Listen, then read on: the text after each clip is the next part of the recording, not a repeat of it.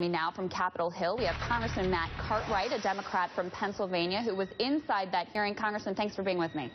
My pleasure, Krystal. How are you? Very good today. So we know that Dr. Craig Spencer was around NYC quite a bit the day before he exhibited symptoms.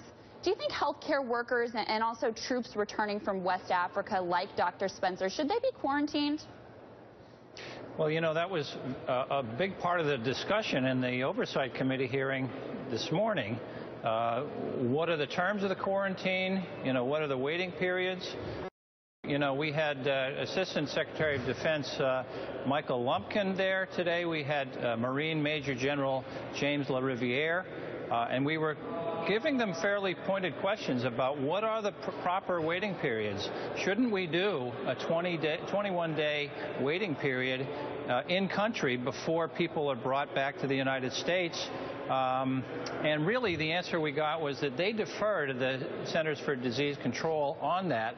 And I asked them both specifically to check back in with the CDC and see if whether in an abundance of caution, we might want to move from a 10-day waiting period to a 21-day waiting period before bringing people back to the United States. Because, yeah, even when doctors get it, when nurses, by the way, thank God, during the hearing, we heard that nurse Nina Pham was cleared of Ebola right up here at the NIH in Maryland. Great piece of news there. But Congressman, you know, on that point about whether or not there should be a quarantine of 21 days for returning doctors in particular, also troops who would be returning, isn't the #1 priority to fight the epidemic in West Africa? That is where the greatest amount of risk comes from. And if we're going to require these doctors to be quarantined 20 days, 21 days after they come back, isn't that going to make it more difficult for us to fight Ebola where the problems are the greatest?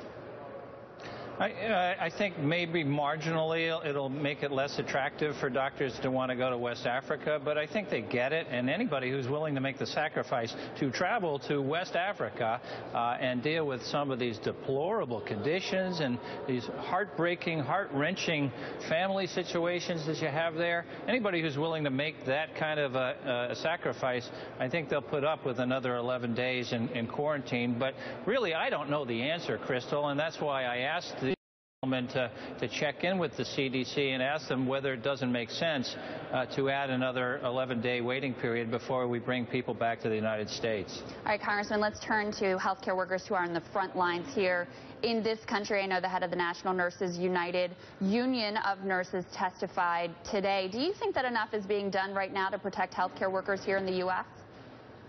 Well, they were all there in force, members of the National Nurses Union, and in fact they had little stickers that said, I am Nina Pham.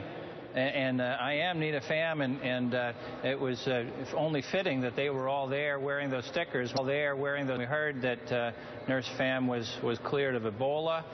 You're absolutely right, Krystal. We have to do everything we can think of to protect our nurses, our physicians, our healthcare technicians. These are the people that are going to lick this problem. And if we're going to put them at the front lines of this fight, we have to back them up with all of the support we can come up with.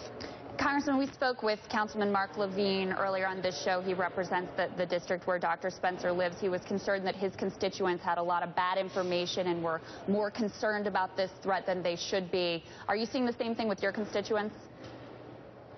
Well, everybody's worried. It's a scary, scary thing. I mean, we heard statistics this morning that, you know, by January, if we don't get after this Ebola thing in West Africa, there could be upwards of 1 million people infected in that part of the world. So yeah, it's we got to fight it there in West Africa where the problems are the worst. Congressman Cartwright, thank you so much for your time, sir. Thank you, Krystal.